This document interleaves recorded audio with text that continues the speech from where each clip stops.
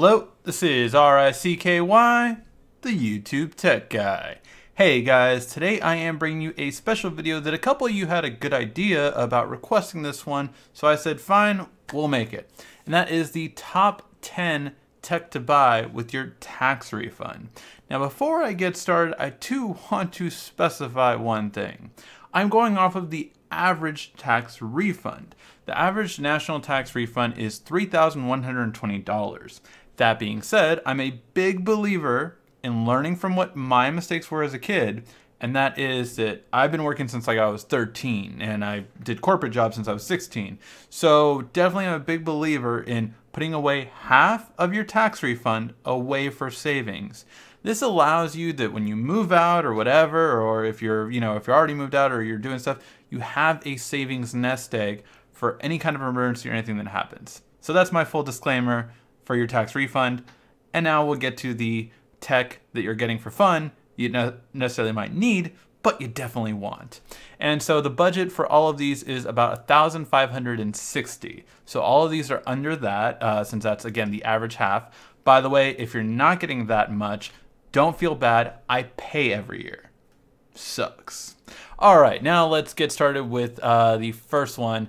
So I did a top 10, and I think, in terms of top 10, number 1 is the one that most people will get, going to number 10. Some stuff you might not think of. 10, by the way, is one that I would absolutely love to get, so make sure you stay tuned for all 10.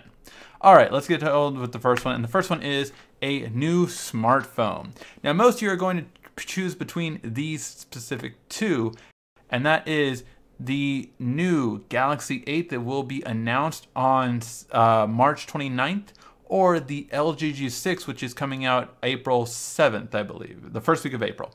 And these will range between $650 and $750 for them. Now, the S8 Plus might cost a little bit more, so know that. But that's the price range you're going between for a new smartphone. So this can go along with buying this and something else on this list. So keep that in mind. I tried to make it so you can buy 2 of these things, depending on how expensive they get. So you can buy this and one other thing here.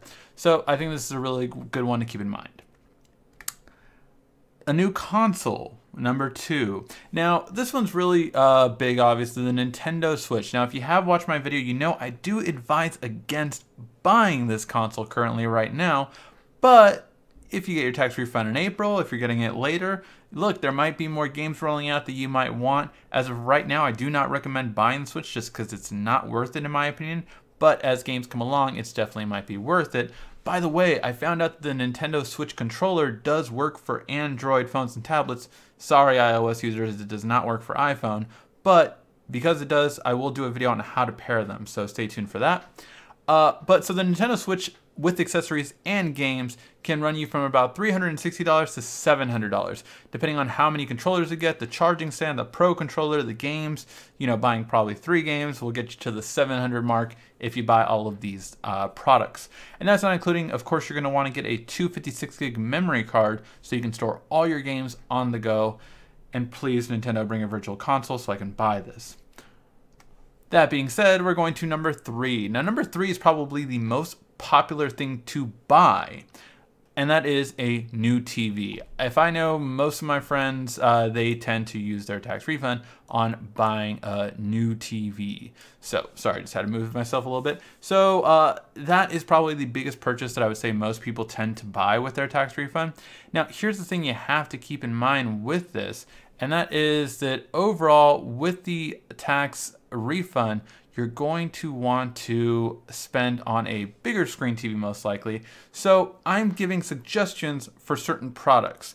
Doesn't mean you have to buy these for this category. Again, just to give you ideas for the products, and I give you a model number to look up if you want this specific version.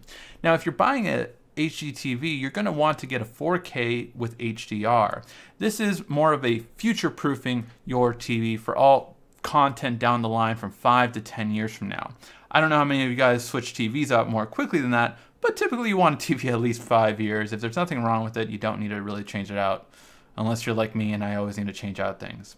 But That being said, you do have the ability to get this one. This is a 4K TV from Samsung. It's a 55-inch model and it does have HDR. Again, HDR isn't a tech that's really predominant right now, but you will want it down the line. So just note that overall, you will want this down the line for it. And it's a good idea to get it now so that you're ready for it when you need it. All right. And this will be from 800 to 1,200 depending on the screen size you get. If you get a 40-inch, you're closer to 800. If you're getting a 60-inch, you're closer to 1,200. And obviously it can go higher. And now we go on to number 4, another thing that a lot of people tend to buy, and that is a laptop. Now with a laptop, you are going to go one of two routes typically, and that is an Ultrabook or a gaming laptop. Now, what is the difference between the two? Well, Ultrabooks are more portable, easier to carry, take around more easily, have a longest battery life out of all laptops. So one that I recommend is a Dell Inspiron 13.3 inch with an i7 processor, 12 gigs of RAM, and 256 gigs of storage at $899. That's a hell of a price for all that you're getting there. Now, I haven't tested these models out specifically myself, so please note that. But what I was looking for was the best bang for your buck, under $1,000, that would give you everything you need for an Ultrabook, and this is definitely one you should consider. Now for the gaming laptop side, I did go with this HP Omen. That is their gaming series line. It has a GTX 1050, so you can even do VR with this one. That's how high-end it is. 8 gigs of RAM, i7 processor, and it does have a terabyte drive, which you would probably want to switch that out for a 256 gig solid state, to be honest, but it's up to you. I always believe in getting solid state over a hard drive because, quite frankly, hard drive technology is just outdated.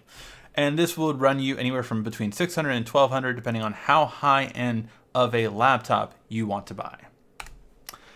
Now, for number 5, it's actually a really fun category, and that is setting up your home as a smart home. So this is the smart home setup. And these are 5 products that you would want to get. The first thing you would want to get is a voice assistant, either Google Home or the Echo Dot. This will allow you to control your house with your voice. As most of you have seen, I've done this plenty of times with my home appliances. So I can do, hey Google, turn off the office lights.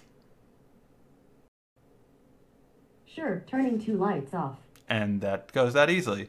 Hey Google, turn on the office lights. Sure, turning 2 lights on. Now I can also do this with my TV. I can do this with plugs in the house. And how you get this set up is by buying multiple items. Now, depending on what you want to do, these are the kits you want to get. The Philips Hue on the bottom left is probably the best starter kit now that I realize. There is a $200 one instead of the $70 one, and that allows you to do color lights, but I realized after using it, I'd never really used the color lights. If you want to be one of those YouTubers that is so unique and has a background with color lights, then be my guest. I really don't care for it. I really have never used the color light, so I recommend just getting regular bulbs. They're a lot less expensive, and you can even get them for, I think, as cheap as 20 bucks for LEDs. That's not bad price, especially when they're all smart lights. There are cheaper out there, but Philips just works with more things.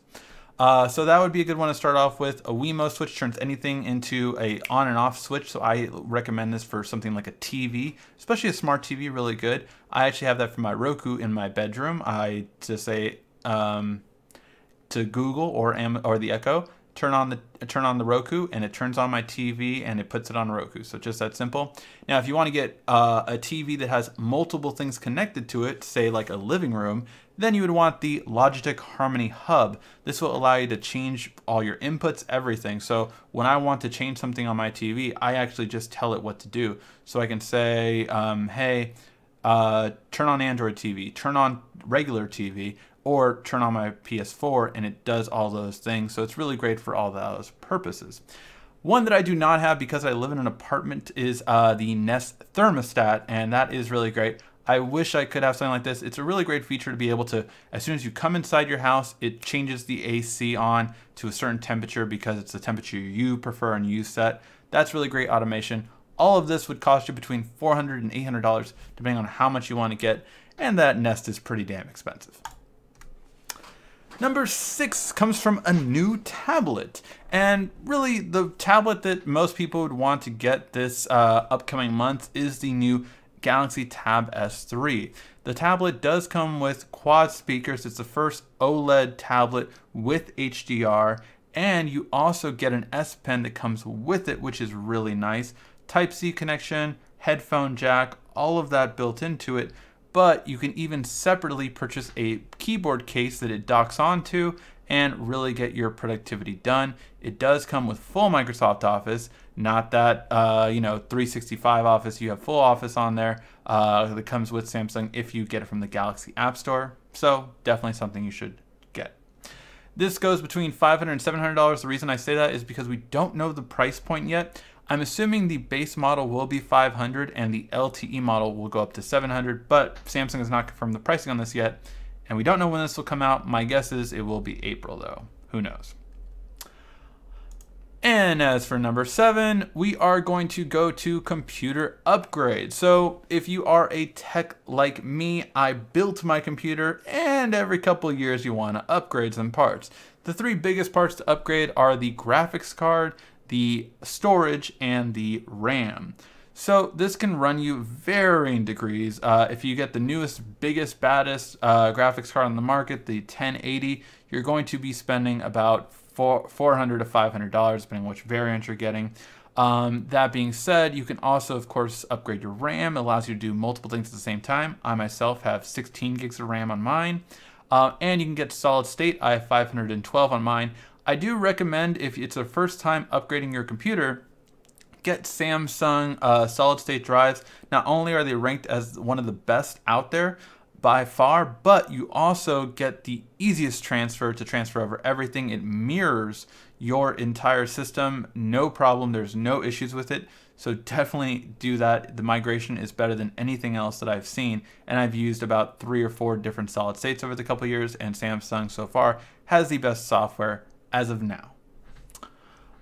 All right, that being said, this will run you about $600 to $1,200, by the way, depending on, again, how high end you want to go. Number 8 goes for those people that want to do something like a YouTube channel like I do, or just if you want to take photography or anything along those lines, and get the best out of it. Really, mirrorless cameras are the way to go nowadays. I was a true believer in SLRs back in the day, but mirrorless cameras are just doing, especially video, much better than SLRs at the same price range now. Obviously, photography is a whole nother subject, but if you want to do that videos and, doing vlogs and stuff like that, then you want to go with some of these.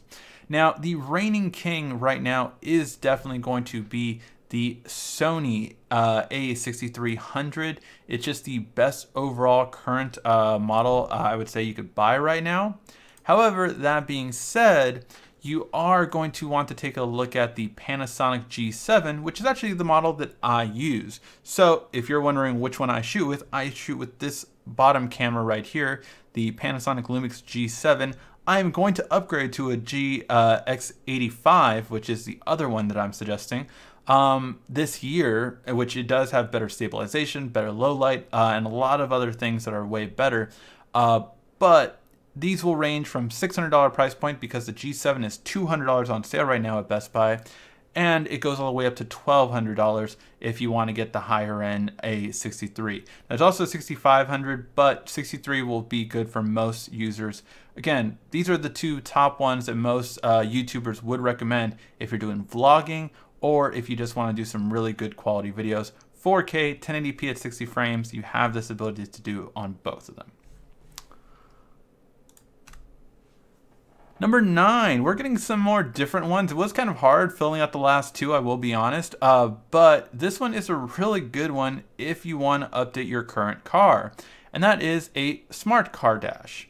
So what I mean by a smart car dash is it turns your car into a smart car dash, so that you get a new dash receiver, and this will have both Android Auto and Apple CarPlay built into it.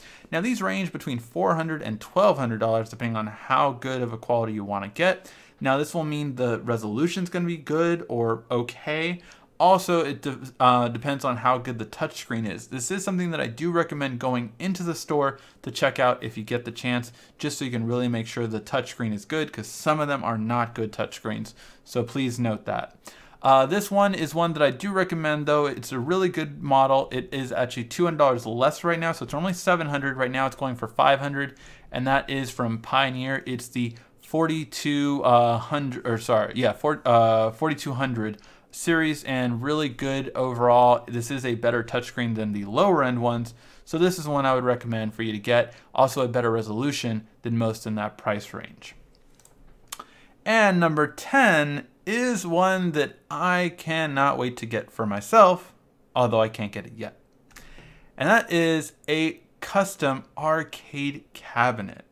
Now you might be wondering, what the hell does that mean? It means you can literally have your own custom cabinet that you can connect your Xbox to, your PlayStation to, a PC you can connect to, and you can connect this with getting whatever emulator you want. So you can get Super Nintendo emulators. You can get MAME or MAME emulator for all the old arcade games, and you can literally set up a amazing display that you can have with this.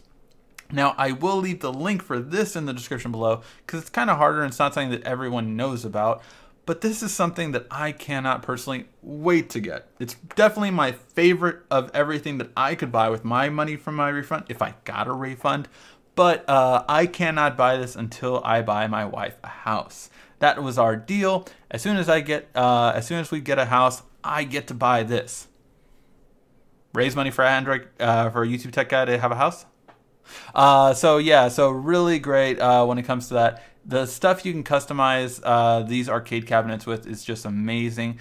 I definitely plan on having like every system of old, you know, from N64 to, and you get the Joy controllers, or not, I'm thinking Joy-Con right now, but you get the joystick controllers that really were perfect in the arcade days. And I loved arcades, and I like to have get-togethers. So this would be cool when my friends would come over. We would play on the arcade. It is the best thing. I would love to get this. It is definitely a goal of mine to one day have one. I've always wanted one all my life, and this is the one that I want to get someday. All right, guys. Hopefully this list really helps you out on what to use with your tax refund. Now, again, make sure you guys please save some of it. Trust me, I did a lot of spending when I was younger in high school and college. I could have saved up a lot more money than I should have, and I spent a lot. I got to enjoy a lot of things, but in retrospect, you definitely should save some of it. My recommendation, by the way, for savings is something like a money market. Those probably give you the best interest at around 1% interest, but those you can also pull money out if need be for an emergency. So look into those for your savings needs.